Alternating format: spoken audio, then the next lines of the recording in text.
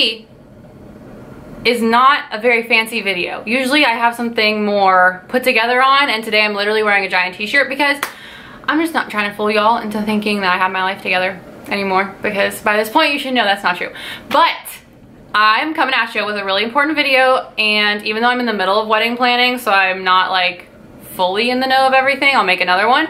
I have learned some things during this process that someone should have told me before I got this far. So I'm here to tell you these things. If you're not engaged, if you are engaged, if you're already married, and you just want to hear all these things, please stay tuned because I got a lot of knowledge coming for you. So the first thing is, unless someone is paying for your wedding or they are like hugely important in your life, they don't get an opinion. This is very hard to live by because everyone has an opinion about your wedding and your dress and your fiance and your ring and your venue, and everyone has all these opinions, and all of a sudden you don't even know what you like anymore.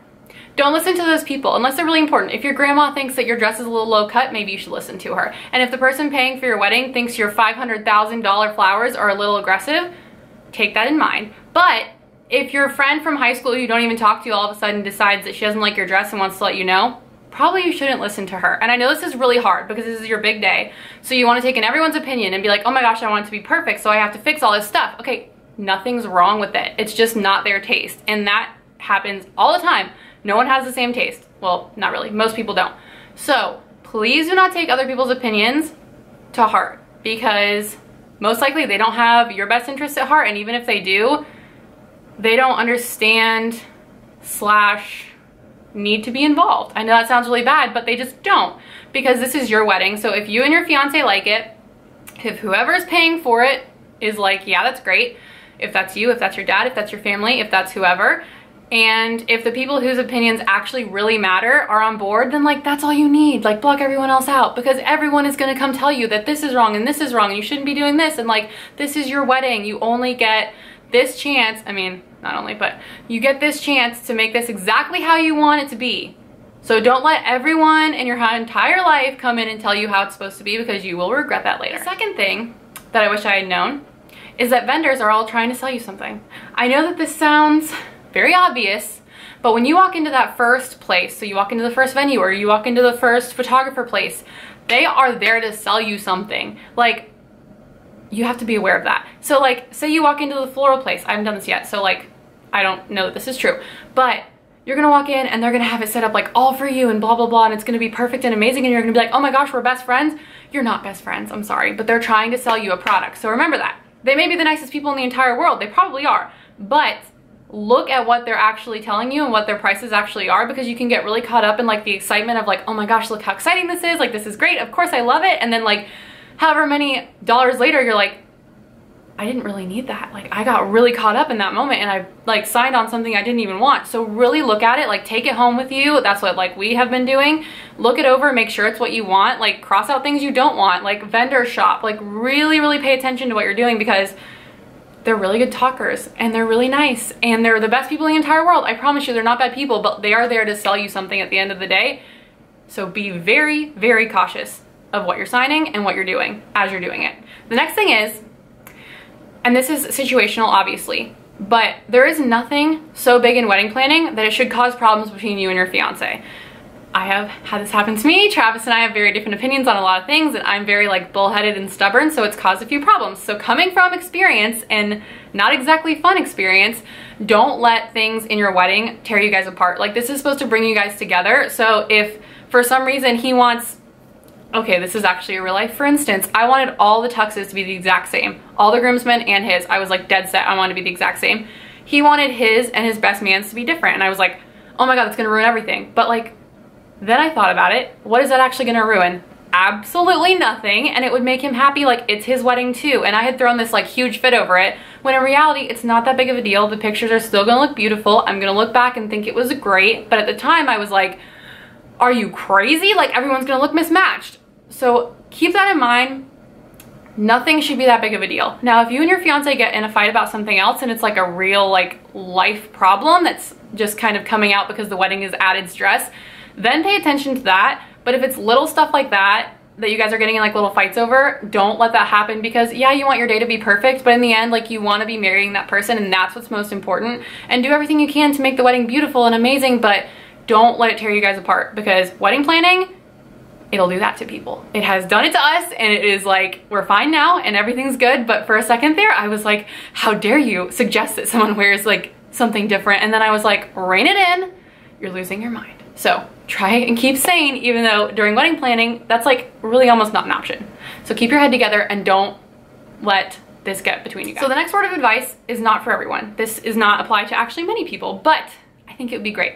So Travis and I, we had a really long engagement. We've been engaged for like 7 months now, and we still have like 8 months to go. So like that sounds crazy to some people, but a lot of the people I talk to who plan their wedding in like 3 months just because like they don't have to, they're just doing it that way, are so stressed, and they like are pulling out their hair and everything is like going wrong, and they're like rushing to do everything, and it's fun, but it's like this huge fiasco. And if I can give you any kind of advice on that, start as early as you can, but enjoy the process and try and have a little bit longer of engagement.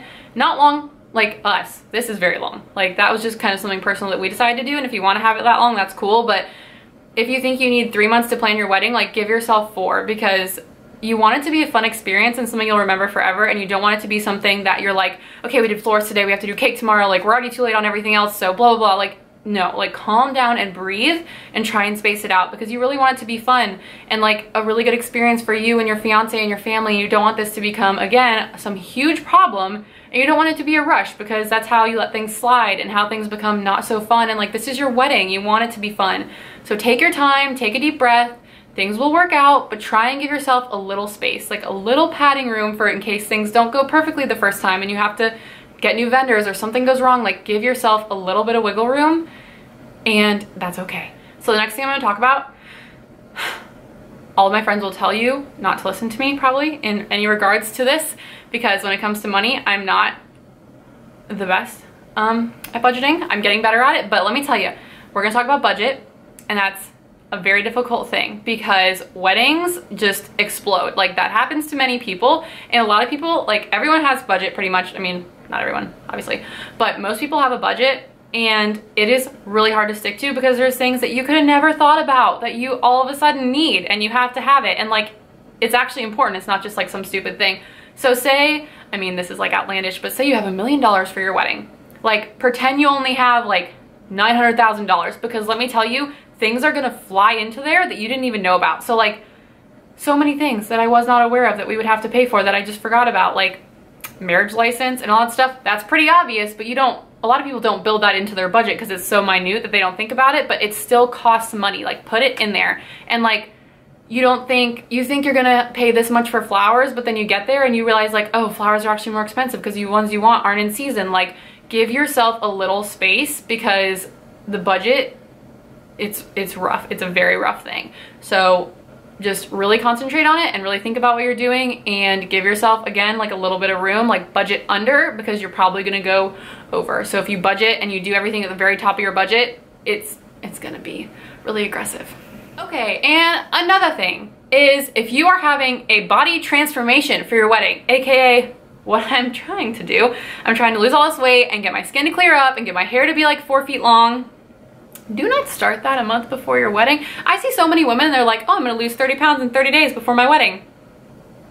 Do you know how stressful wedding planning is? Do you know how much cake you have to eat during wedding planning? Like, you are not gonna lose 30 pounds the month before your wedding. I'm really sorry. Like, maybe from stress, but like, it is so much going on that you do not want to be working out and like pulling your hair out, trying to lose weight, trying to get all this stuff done, trying to get your hair to be like this the month before your wedding. Like give yourself some time. So I have 8 months and I'm already working on like my workout and my fitness plan, and I'm trying to get my skin clear, which is a whole nother discussion.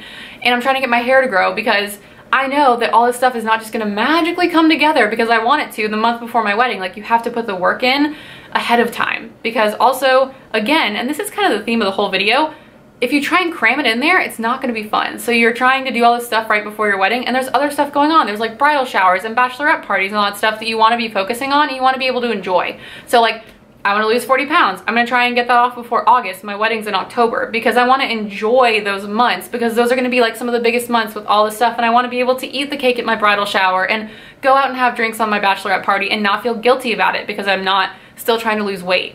And Not everyone tries to lose weight for their wedding. This is kind of my thing, but like if it has to do with your skin too, like start early. You're not just gonna be able to start a brand new skincare regimen and it work for you automatically like the month before and you're gonna have perfect glowing skin. Like maybe that'll happen for you, but for most people that does not happen. So my advice is to start as early as possible and make it kind of like a lifestyle change, because you want it to be fun and you want it to be lasting, and you don't want the months before your wedding to be super, super stressful, because they're supposed to be the most fun time. Okay, so I probably have a lot more things to say, but I feel like these videos, I mean, they never end up actually being that long. I always think they're gonna be like 30 minutes and they're like 4, but I'm gonna cut it off there because I feel like I'm not exactly a licensed professional at this kind of thing, and I don't know where this is gonna go from here. I feel like I'm gonna get really outlandish with some of the stuff that I say.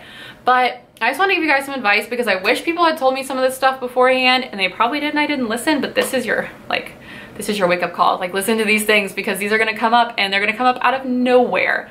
So if you're planning a wedding, if you're not planning a wedding, like, think about these things, because they're very stressful and it's a stressful time, but you want it to be the most fun time ever. So really, really pay attention to what's going on and try and live in the moment. Don't try and think about your next appointment or your next vendor meeting. Try and actually enjoy and soak it all in, because it's a super special time between like you and your fiance and you and your family, and you really want to enjoy it. So those were my tips. That is my advice. If it doesn't work out for you, I'm not liable for that. So I'm just here to tell you what I have experienced, and maybe this won't be maybe this will not be your experience. Maybe you'll have a beautiful experience, everything goes right, everything's perfectly in budget, you have perfect like skin and nails and all this stuff.